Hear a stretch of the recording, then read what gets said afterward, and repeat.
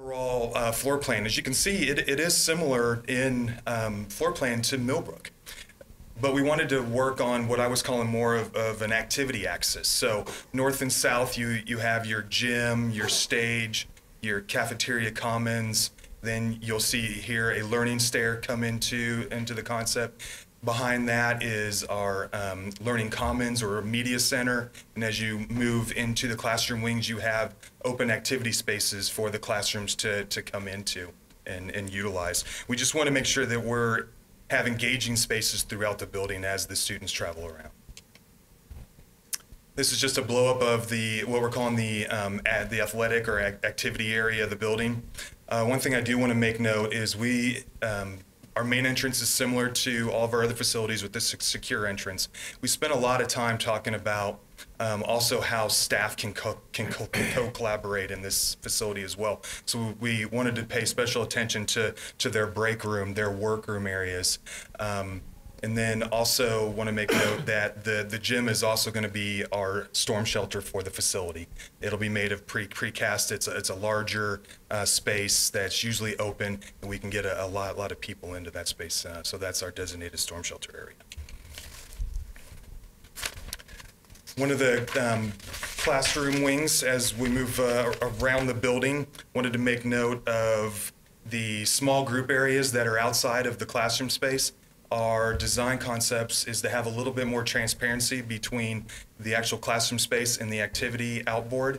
Want to make sure that if the kids need to be, or the kids want to go out and do small group learning, we can create the environment for them. We also created these smaller, what we're calling co-lab spaces that you can see in yellow. Another small spot for the kids to go in for groups of 6 to 8 but not be in the activity area and more of a smaller, quiet space. Also, the big yellow box is the art room. What we did is we brought the art room outboard, and as soon as you walk into the facility, you're going to see this nice, bright art room. We feel it's good for people that are visiting the building to be able to see the kids and their artwork and watch them do pottery and drawing. So you'll be able to see that as soon as you walk into the facility. The upper pod area is designated for our kindergarten and first grade. One of the new concepts that we had on this plan is to allow the kindergarten and first grade to have their own single restrooms. What we want is a more flexibility of space in this wing. So if we fluctuate between pre-K, kindergarten, and first grade, we can swap rooms and be interchangeable. Sometimes we design kindergarten classrooms that are specific for kindergarten. This way, this whole entire wing could fluctuate for however the need is for the building at the time. And then the third pod area, and we're starting to show a little bit of the learning commons. You can see these circular learning stairs that is at the bottom left hand, and then we go into what we're calling our learning commons or media center. What we did is we reduced the number of corridor space in this building. So we wanted to kind of start to give that back to the building and more program space. So when you see the interior renderings of the Learning Commons Media Center moving forward, it's more open. It's not boxed in with 4 walls. Also want to make mention of the other bigger yellow box in there. That's a designated makerspace classroom for the facility as well. And we'll show you a rendering of what that's going to look like. Open ceiling environment, concrete floor. We'll put a Lego wall up so the kids can get really creative in that space as well. But I do want to make mention that the smaller yellow boxes also is more of our special services, and we moved those to the core of the classroom. Once again, didn't want kids traveling very far in this facility. If you come to the heart of the building, that's where you'll find your media center and your SPED and Quest and PT, OT classrooms as well. So then we start to talk about exterior concepts. We work vertically in boxes, and we start to bring in contextual elements of what the elevations are going to look like, a lot of sketches during this time. We start to look at what the building's going to look like as a whole. We wanted to start to have it bring in a lot of the similar contexts for the neighborhood that is surrounding. So you'll start to see a lot of earth tone colors, buff brick with some vertical accents that are a little bit darker. We do have some precast, and then also we'll have metal panels that will have a copper or patina look, and some more stone. since we're going into the Canyon Creek High Highland area, kind of working off of St. James Academy that's out there as well. Just a reminder, our site is north of K10, west of K7, at the very northwest corner of our district in the Canyon Creek Highland subdivision, just a little bit to the southeast of St. James Academy. Our site plan, we're orienting the building so that our front door faces the neighborhood. Once again, same concept of two parking areas. The one to the north will be our bus and visitor and a small number of staff parking. To the south will be parent pickup and drop off. Once again, utilizing the playground area for that so we can stack as much cars onto our property as possible and get them off the main street. The city will annex requirement. The building elevations, once again, you can start to see more of the earth tone palette that we're using. The main admin box will have the composite metal panels that will be the copper and patina look, so it kind of draws your eye to the front of the building. The gym will be made of precast with a darker metal panel on top of it, and then of course the light water table. And then the rest of the facility will be of brick. So this is a rendering that, so we took the same sketch concepts as we showed you earlier and implemented that to the final product. This is a rendering looking northeast, so what you see at the very center is the main entrance to the facility. Just another view of the main entrance, and you can start to see the copper patina look of the metal panels of the front entry. Large canopy, so we can shelter everybody so when they come in and out of the facility. Another rendering of the gymnasium space. One of the design features, we have a canopy system that wraps all the way around that gym, because this will be where the kids exit the building for parent pickup. We want to make sure that in case it's raining, we protect the kids from the elements. And then a rendering of the classroom wings. So the activity spaces outside of the classroom wings, you can start to see they'll have more glazing and openness, nice and bright. Here's a rendering for our cafeteria and stage. So you can see the stage, how it relates to the cafeteria area. One of the big design features as well is, in previous models, the cafeteria space is just used for cafeteria, so the rest of the day it doesn't really get used. We wanted to bring that outboard and try to see if we can make this space more inviting for students and staff to use throughout the day. Then opposite of the stage is the learning stair for performances.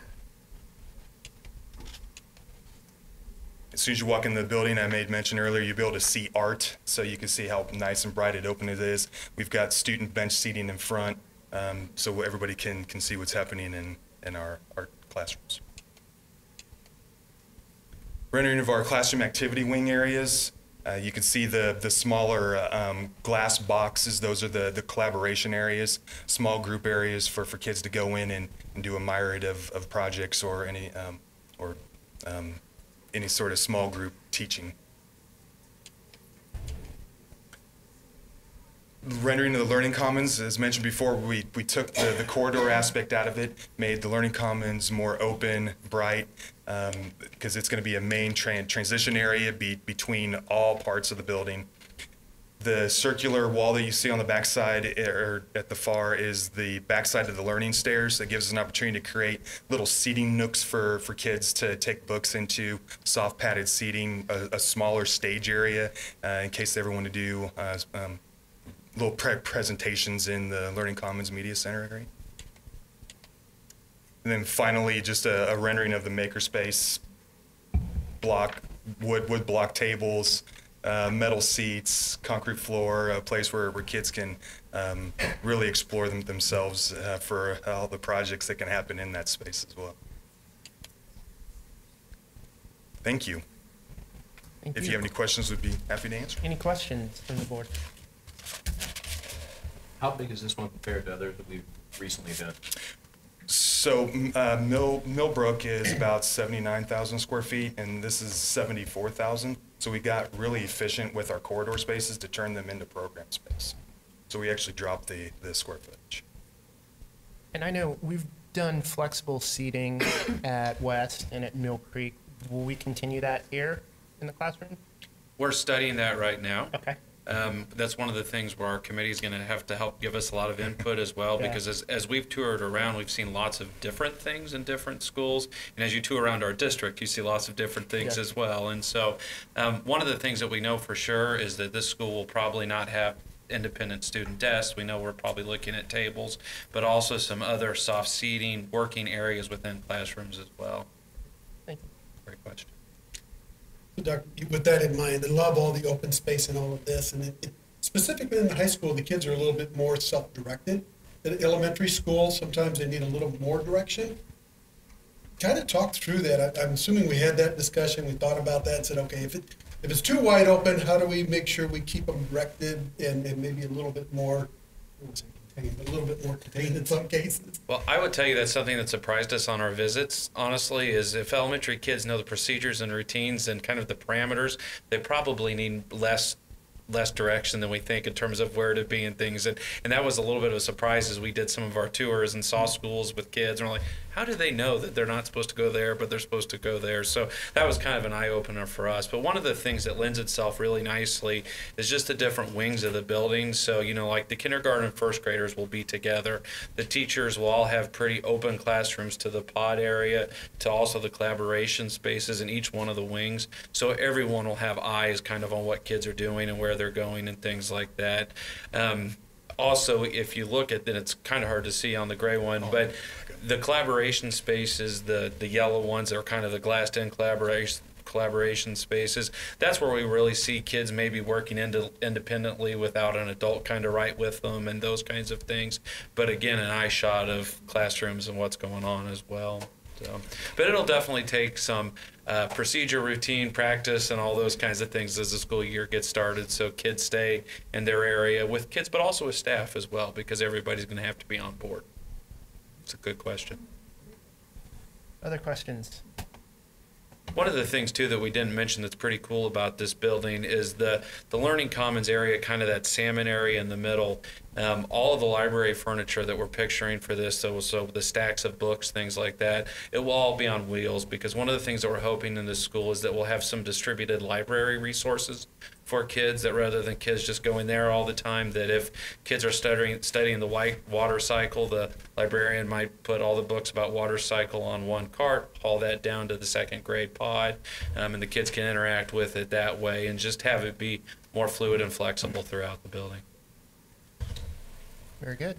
Well, thank you guys. Appreciate Thank it. you. Thank you. All right. Moving on to the consent agenda. If anyone has any questions on that, go ahead and feel free to ask those. If not, I would seek a motion to approve. I'd actually like to get a little information on 5.09, talk a little bit about the mathematics standards revisions and updates.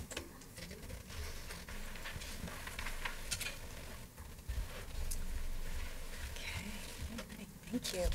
Well, good evening. Rick and I had a brief discussion yesterday. He asked me a few questions from our report, and I was thrilled to have the opportunity to come up and visit with you for a few minutes. I'd like to introduce Dr. Bridget Stevens. She's our math curriculum coordinator for the district, so she's going to help me out tonight. And Rich Wilson was very sad he couldn't be here. Rich Wilson is our assessment director. He currently had a position like Bridget in the past. So Shannon, kind of like you, he told me not to break this tonight, right? So I'm your ELA perspective, and Rich brings the math with Bridget, and so I'm going to try really hard not to break that. So with this, we have for you last month and then this month some standards that we're asking you to approve. And as Rick and I visited, we thought it might be nice just to get a little overview about how this works. I know sometimes you're asked questions, and there are a lot of questions about math. Parents all want their students to be prepared in math. And so we thought it'd be great just to take a few minutes and visit about this. So as you see this, we're tapping into the industry, tapping into the college and career readiness. What do we want to have students prepared for? So you look through that, the ability to reason, to problem solve, to work collaboratively, to have those 21st century skills, to think in a logical way. All of those things we think about as we write curriculum and we look at standards. So we keep these things in mind at the state level and then at the local level when we're looking at standard revisions. Typically, the state has an overview of about every 7 years they look at standards. The great thing about this is that they, again, tap into industry. They tap into educators, Kansas educators. Olathe has a very nice representation at the state level. We actually have 2 people who sit on that committee. So Rich Wilson sits on that committee, and then we also have an Olathe Northwest teacher, Chris Bishop, who sits on that committee. So we're really excited to have a presence at the state level. One of the things that's crucial that I love that Kansas does is that we want to kind of have this guidance with standards. So it doesn't matter what zip code a student lives in the state of Kansas, we have guiding principles or those standards, right? And even for us, 51, 52 schools, we have kids that move from school to school in the district. But if you think about that at the state level and then even at the national level, it's nice to have that guide. So if I'm in 2nd grade and my family gets transferred across the country, I'm not going to miss something. I will be prepared for 3rd grade. So we call those progressions. So we have this guidance that the state helps us write, and they sort of help us identify the what, and then we really delve into the how we're going to teach that. So that's the way that that works at the state level. So we're asking you to look at the 2017 pieces, but I want to talk to you, and Bridget's going to go into a little bit more detail about what's changed between 2010 and then what we're asking our district to go ahead and approve the 2017 version. One of the things that really changed in 2010 is that as the state and even at the federal level, looking at standards, we realized kids need to go deeper. So one of the things we're really proud of in 2010 is that we went from a bunch of standards into fewer standards, but really wanting to go deep with those. So when you think of that depth of knowledge, we wanted kids to go deep, really grapple, and get to that level 4 where they were doing what we like to call the heavy lifting. So great changes took place in that. The other thing that took place in 2010 was really fine-tuning what I'm going to call that vertical alignment. So from kindergarten to 12th grade, again, you'll hear that word progressions a lot, that what's going on in kindergarten, we're scaffolding for 1st grade and 2nd grade, but that we don't spend a semester in 3rd grade learning what we did in 2nd grade because we have new content that we have to cover. So these were really great gains that happened in the 2010 adoption. So we blink and it's now 2017. Teachers have been teaching these standards for 7 years. And so this is what Bridget's going to talk to you a little bit about, are one of those things that were really great from the 2010 adoption. And over those past 7 years, what have the educators, the teachers that are in the classrooms, learned about what they want to tweak? So you'll see sometimes we tweak standards a little bit and they move from one grade level to another. One of the things we realized from 2010 to 2017 is the assessment piece. And these need to align with the Kansas assessment, and we felt like there were some places that really needed to be tweaked. So Bridget's going to talk a little bit more about that.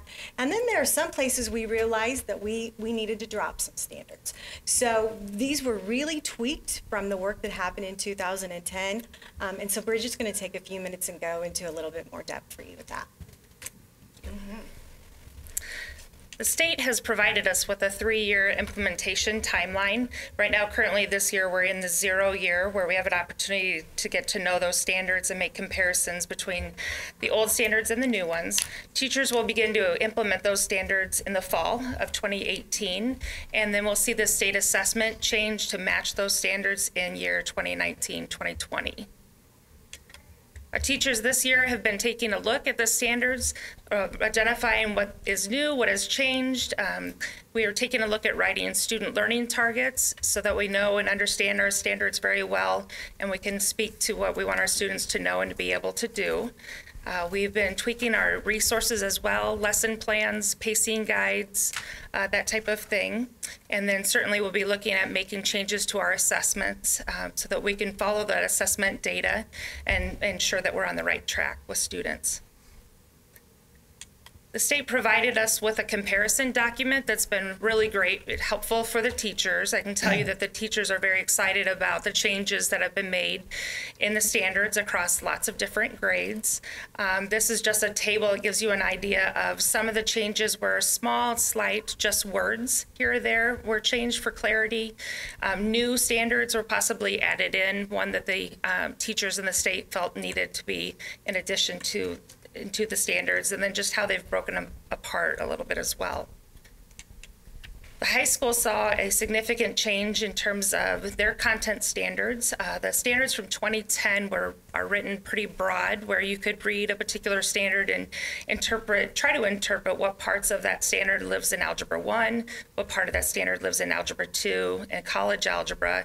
And at that time, we were really aiming and trying to sort of guess to see where we'd really put that content.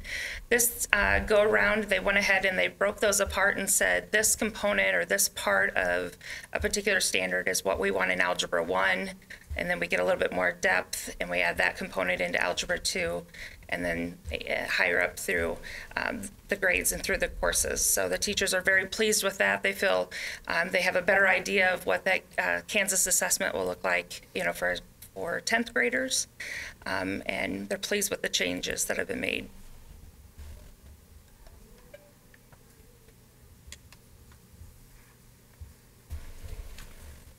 Do you have any questions that we can answer for you? I have a question. You talked a lot about the work that teachers are doing to get ready for this. Can you help us to understand what that looks like? Are teachers meeting in their buildings? Are we doing district-wide initiatives? How are we making sure that our staff, like every single teacher, understands how things are going to change? This is a lot of the work that Dr. Stevens does, so I'm going to let you go ahead and answer that in a little more detail. Sure. So we have some district level professional development days where we work together as a building or possibly in bigger groups. This year, the teachers at the elementary level were writing student learning targets with one another. They were back in their building and submitting those through a Google document so that we could gather what they've written, bring them in and use those to help us revise our curriculum. We also just have in our typical PLC time within a building where teachers get together to continue that same type of work, updating their lesson plans, updating their pacing guide, that type of thing. Second grade was in on Monday to work with me all day, so we did some major changes there. And then even today, 8th grade math was in today to make some changes. So it happens across the district, within the buildings, but then also coming here at a central location too. And I would say another layer is that this is when we have a great partnership with our friends in general administration, so Dr. Yeager and Dr. McMullen, and we spend time and we update the principals as well, because they're the layer that see teachers and students all the time, so we want them to be prepared in this work. And so that's some other work that we do. We'll push into principal meetings, spend time with their professional learning so they have a better handle on what this means at the building level as well. And then are we going to have to make changes to our resources, textbooks, things like that? It's a great question. We'll have some slight changes that we'll need to make. A particular 4th grade standard actually moved to 8th grade, and our 8th grade curriculum doesn't have it. So we're pulling resources to make sure that what we put in is coherent, timely, fits in with the other curriculum that we have, so it's developmentally appropriate for the students. So you also saw in there, we look at about a 7-year cycle.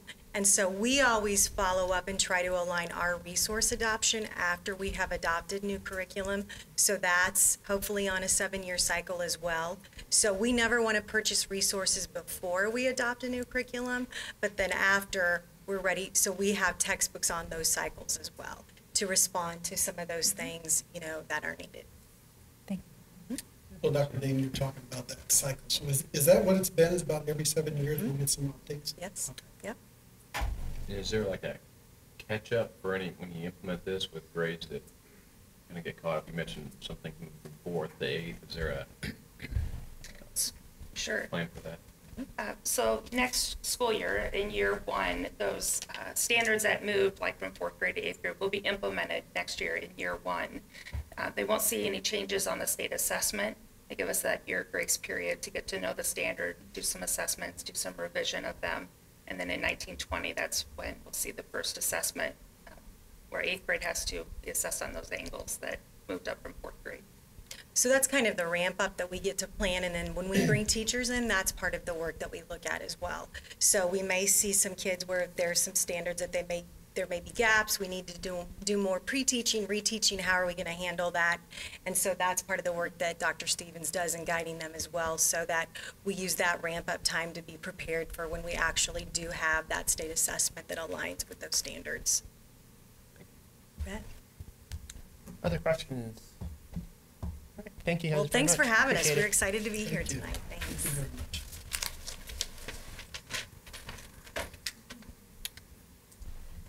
Board, any other items you'd like to pull off for discussion?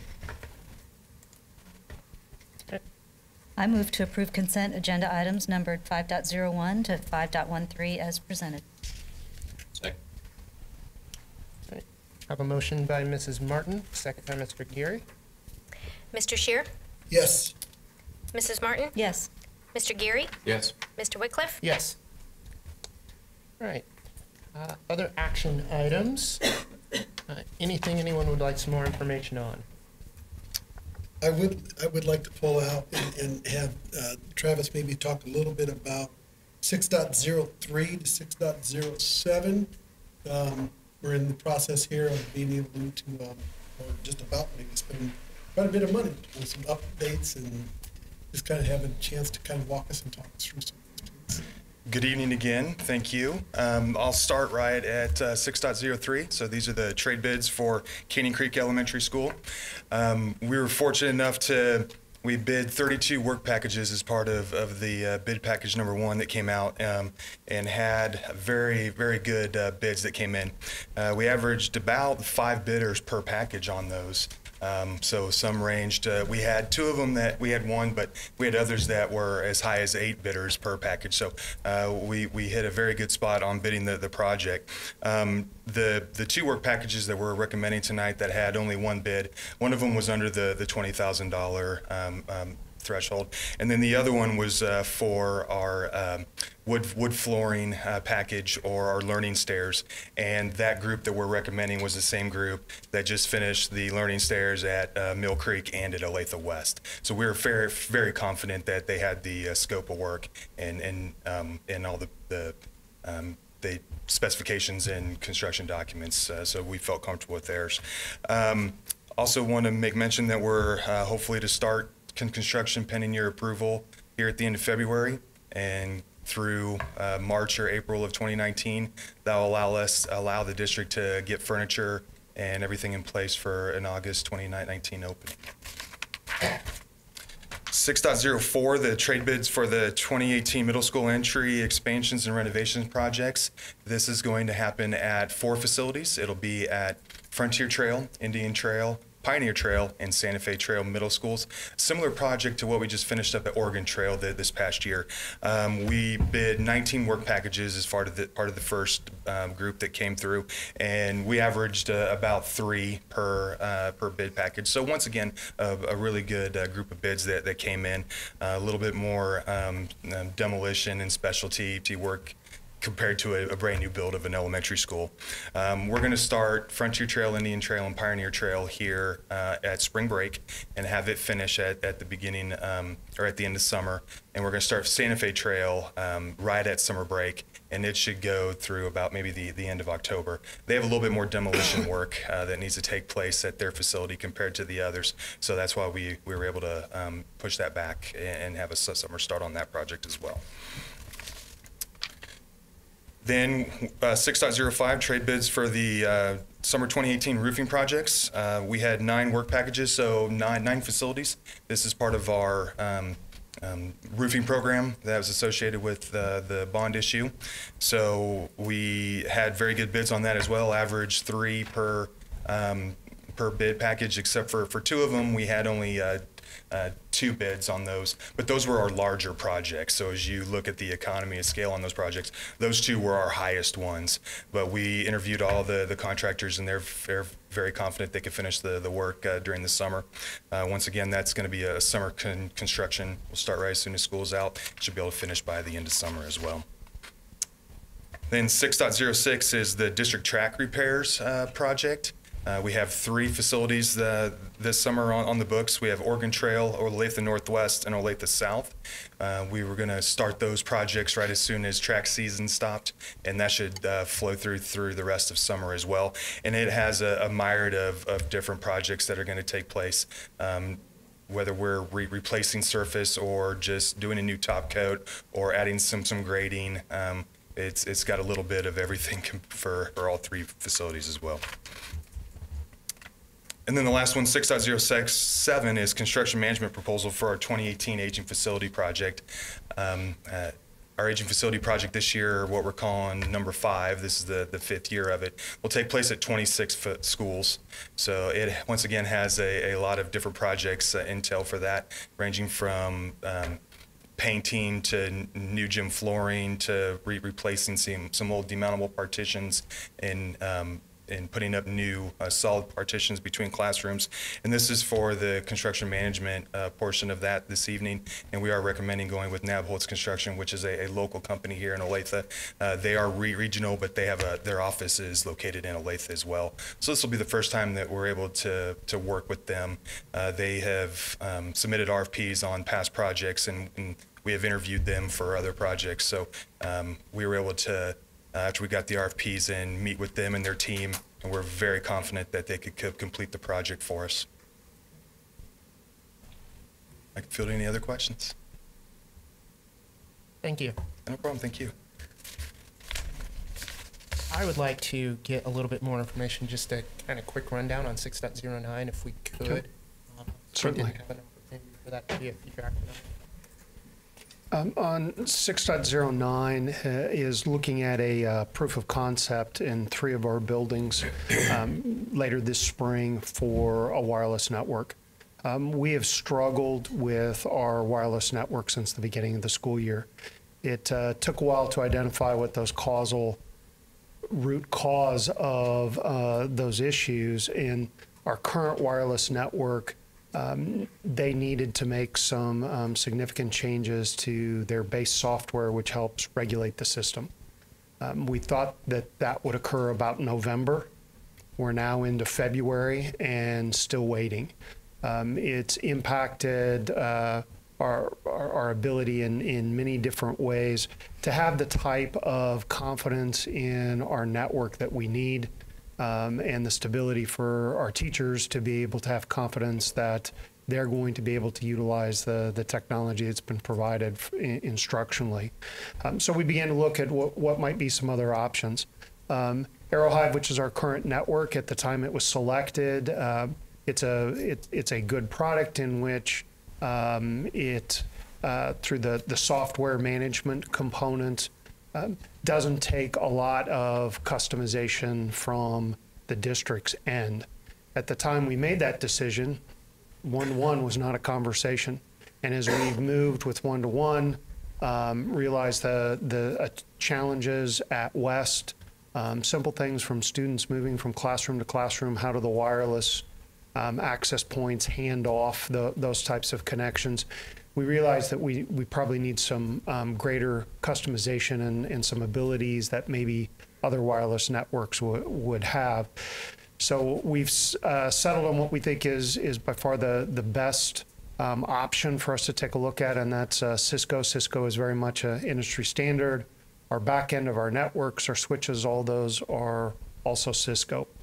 So what we want to do is take a look at these 3 buildings, west, south.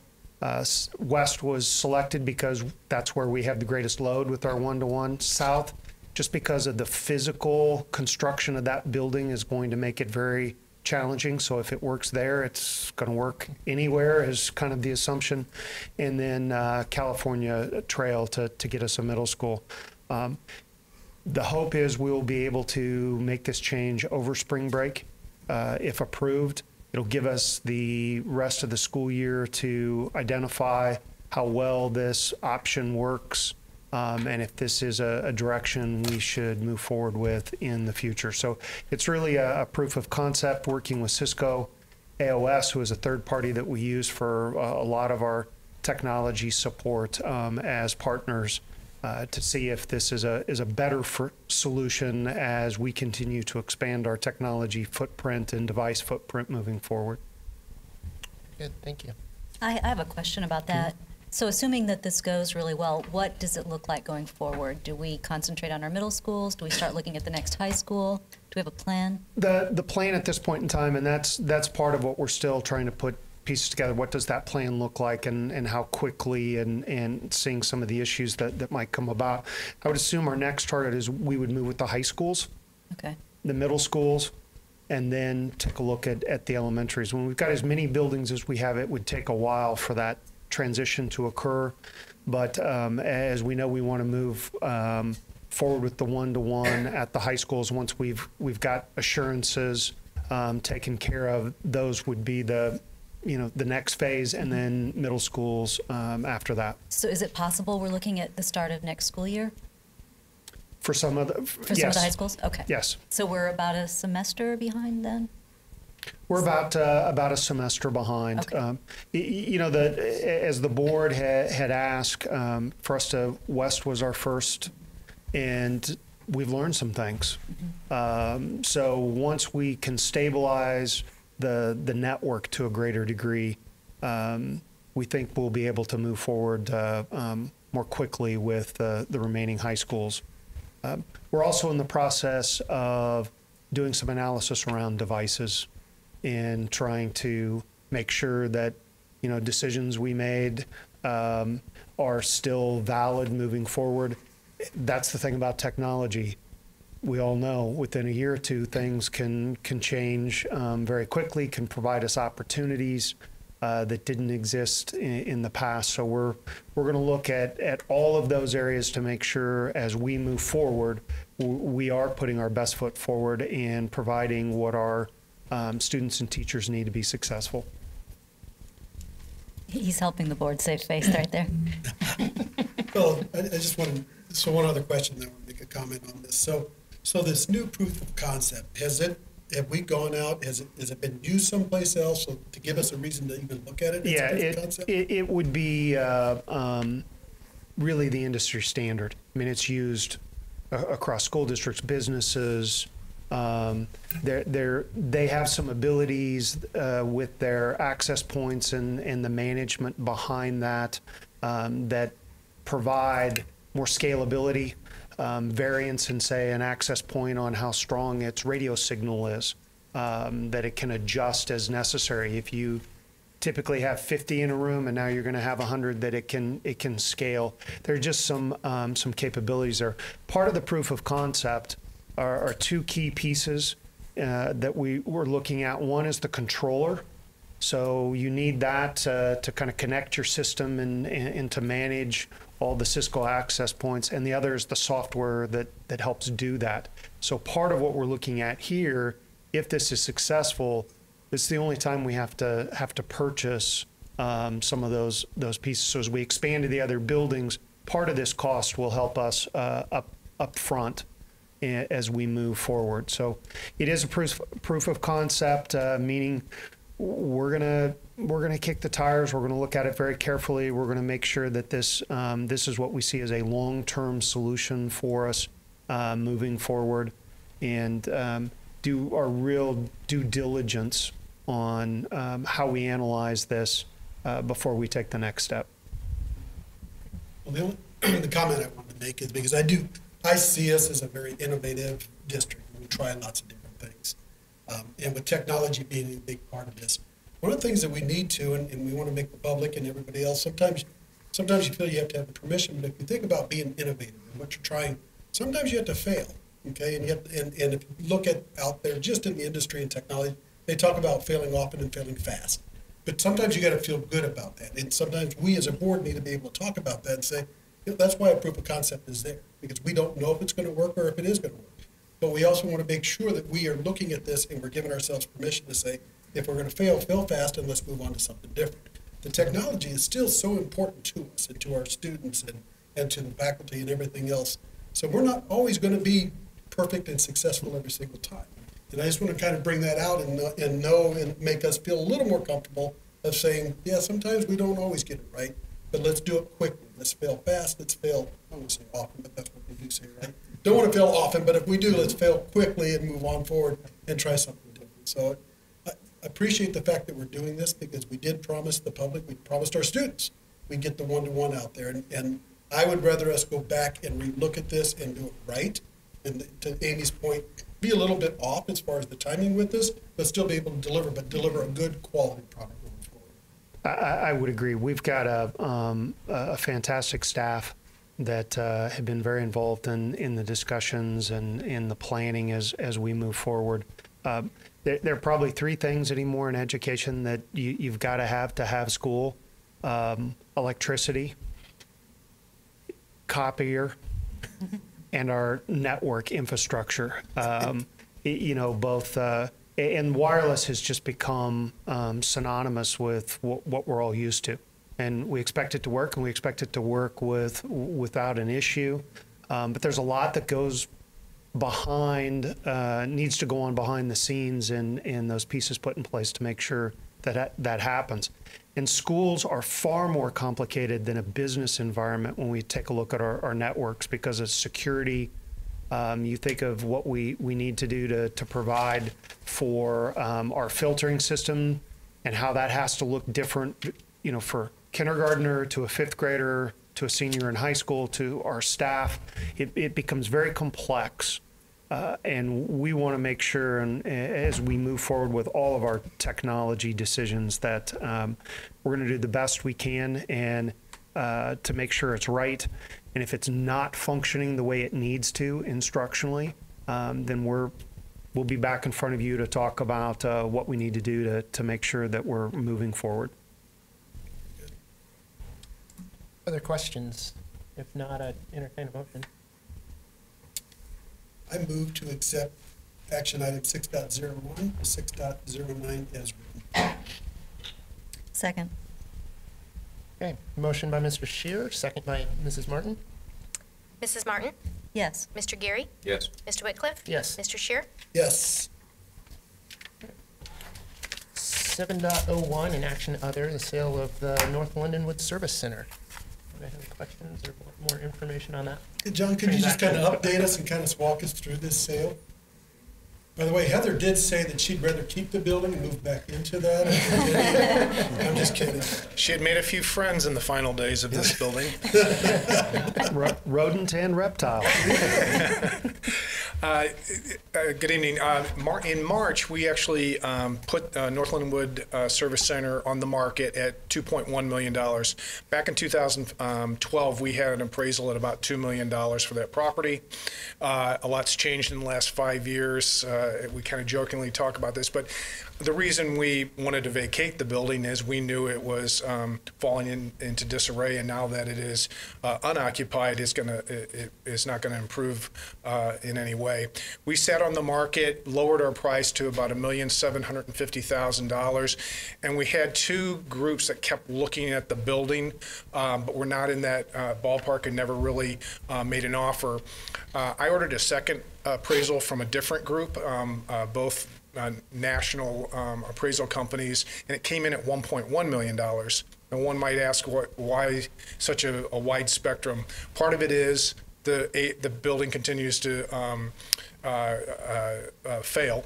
Honestly, HVAC systems, drainage is a huge issue on that site.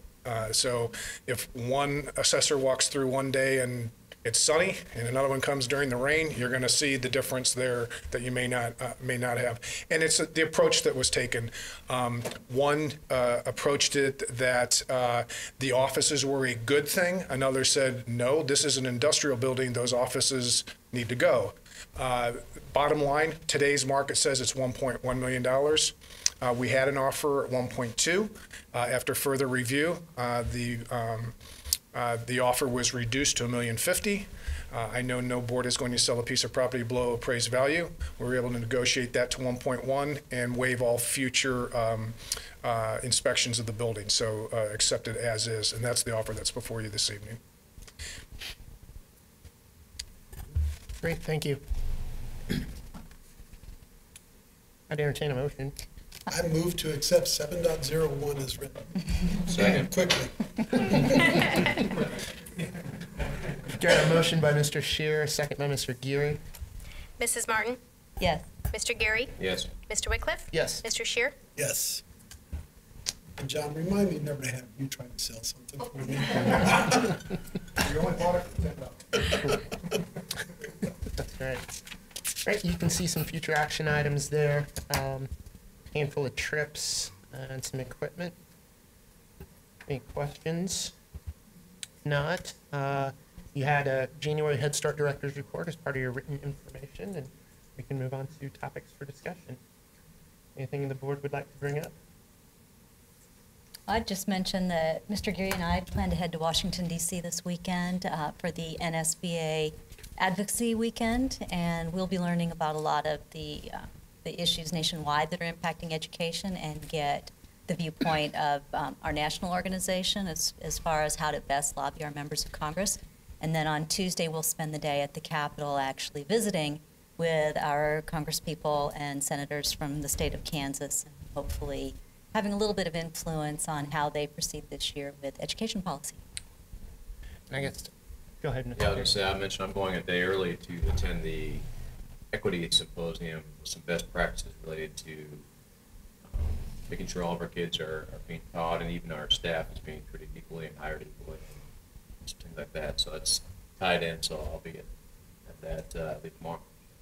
Looking forward to continuing the drinking out of the fire hose. And also, I think Mrs. Felter had intended to come, but I believe she's still too sick to go. So she wishes she was with us, but it looks like she won't. And I guess I would add to that earlier in the week, Mrs. Martin, myself, Mr. Hutchison, and Mr. Allison had an opportunity to attend a luncheon for the Johnson County delegation in Topeka and give each of the superintendents from Johnson County were able to give their perspective on some of the items that the legislature is going to have to deal with regarding education and sort of where we stand. And so that was good to be able to get in front of them and give them some of our perspective. So appreciate that. Others? We'll move on to superintendent comments. Got a couple items for you this evening. As you know, one of the key focuses this year has been to make sure we're aggressively recruiting and hiring talent, because the difference that's made for our students day in, day out are the teachers in the classroom and our instructional leaders there in the buildings.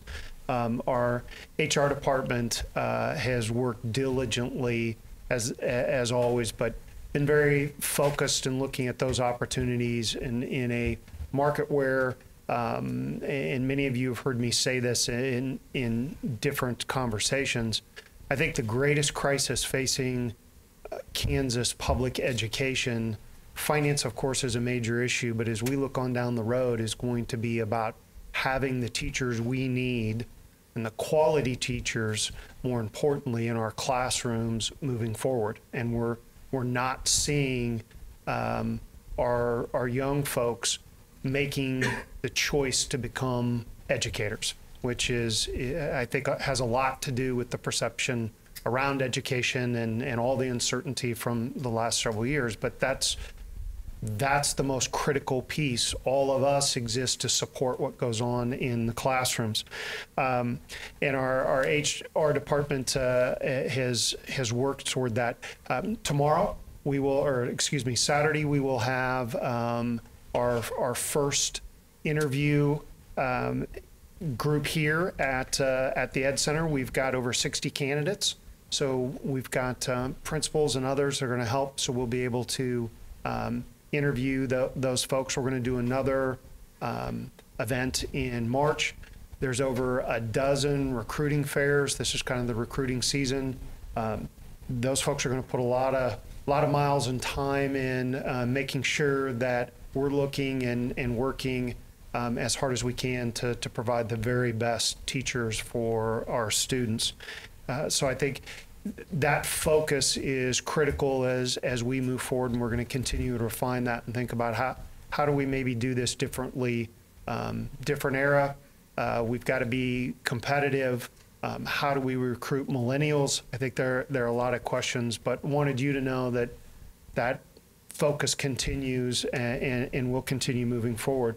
We will have a better idea literally in the next 24 hours or so. Today was the deadline for retirement letters for staff to be eligible for the early retirement program. So that always gives us our next glimpse into specific high needs and some other things we might need. So I commend the HR department for their hard work, and it's just beginning. But we're going to do our best to make sure we've got the very top quality teachers in the classroom. starting today, we had administrators, social workers, counselors, school psychologists beginning to look at our data from the social emotional learning assessment. So this is the first snapshot for us, and Dr. Dugan's here to answer questions about that. I got to sit in on some of that this morning. Some really incredible information that I think is we think about needing to educate the whole child. That social emotional learning is so critical in giving us insight into our students, how they perceive themselves, and those other components. It's just going to be phenomenal moving forward. Anything you want to add, Dr. Dugan? It was a great morning. Our staff were so excited to dig into data, and we just let them get into it and start to discover some things, and we'll just continue that conversation. Counselors, social workers, school psychologists were just like salad. It tells us a lot. It's not perfect data. We've got work still to do, but we've got curriculum in place, and we certainly have motivated staff and families to get this done. So we're excited. Olathe is I've had conversations around the state, even around the country, has been so progressive when we take a look at the social workers and the partnerships and focusing on that social emotional learning component. And this is just another step forward. I think it's going to give us information. As we heard in Topeka, some requests and conversations with the legislative delegation, and that, that empirical, well, what can you really tell us? We keep hearing from schools that this is becoming more of an issue, but you gotta give us something other than a story, and this is going to allow us to do that, and allow us to be very strategic and explicit in how we're going to approach embedding this along with the curricular pieces that you approved this fall, and how we move forward. So very beginning of a big step, but I'm very proud of the work that Olathe has done, and really is a leader in the country for some of the conversations and things we're going to be doing. And then last, it's kind of an update. You may remember in the fall, we talked about on professional development days, Dr. Dane and Dr. Yeager worked with the YMCA to help provide daycare for our teachers' children, so that wasn't an issue on those days.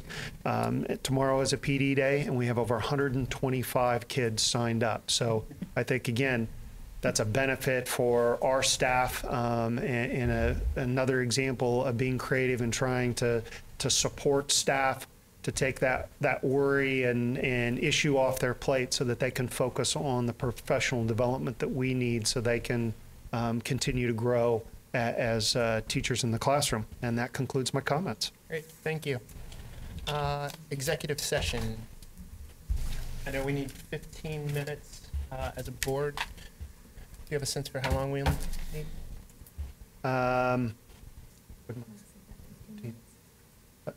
Let's go 30 minutes. 30 minutes including our 15? Or, okay. Including, Very total. good. I move that the board go into executive session to discuss personnel pursuant to non-elected personnel exception under COMA, consultation with an attorney for the body or agency related to matters in litigation pursuant to the exception for matters which would be deemed privileged in the attorney-client relationship under COMA, and that the board return to the regular meeting at 7:45 p.m. in this room. Second. I have a motion by Mrs. Martin and a second by Mr. Shear. Mr. Gary? Yes. Mr. Whitcliffe? Yes. Mr. Shear? Yes. Mrs. Martin? I will vote yes, but I'm not sure exactly what I just voted for. I know, not my words.